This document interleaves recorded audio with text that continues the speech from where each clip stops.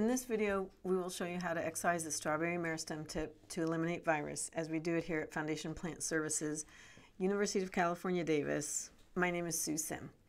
Before excising the tip, we heat treat a mother plant with her runners attached for 3 to 4 weeks at 37 degrees C. Then we remove the runners, bring them into the sterile hood in the lab, and work under a dissecting stereo microscope. From this point on, everything is done aseptically with sterile instruments. Václava starts by trimming off the roots and the tops of the outer leaves.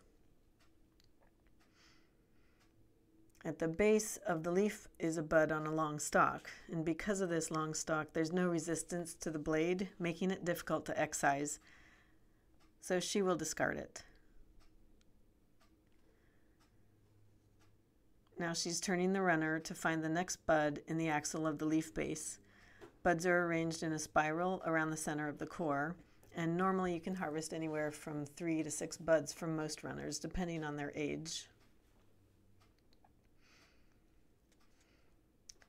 Here's a nice bud on a shorter stalk.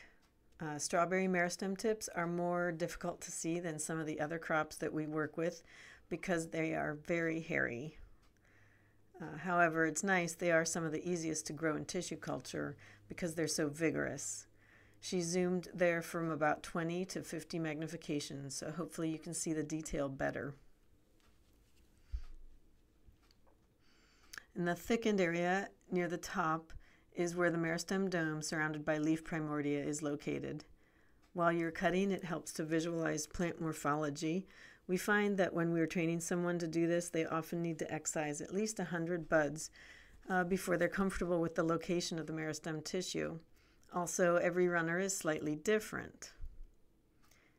Here's the bud. It measures less than 1/2 millimeter, and it will be planted in the growth medium.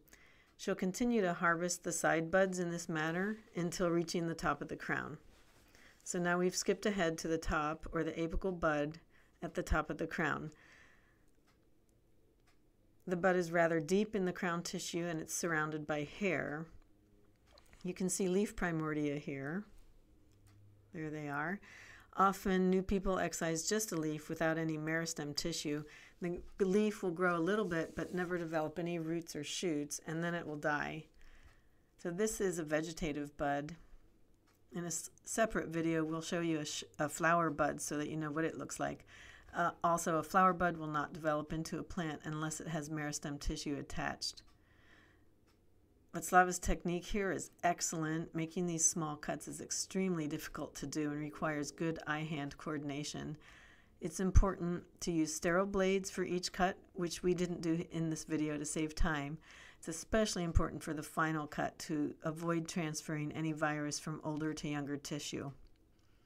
Again, here's the bud. It measures less than 1/2 millimeter. It has several leaf primordia attached, and at this stage it is barely visible to the naked eye. So we plant this little microshoot tip in growth medium, and in 3 to 5 months it develops into a little plantlet with roots and leaves. Then we'll transfer it to potting mix, and at this stage nurseries will come and get it and propagate it in a field for 2 to 3 years. Each one of these plants will become the mother of 2 to 3 million plants that are then grown in a production field for strawberry fruit production.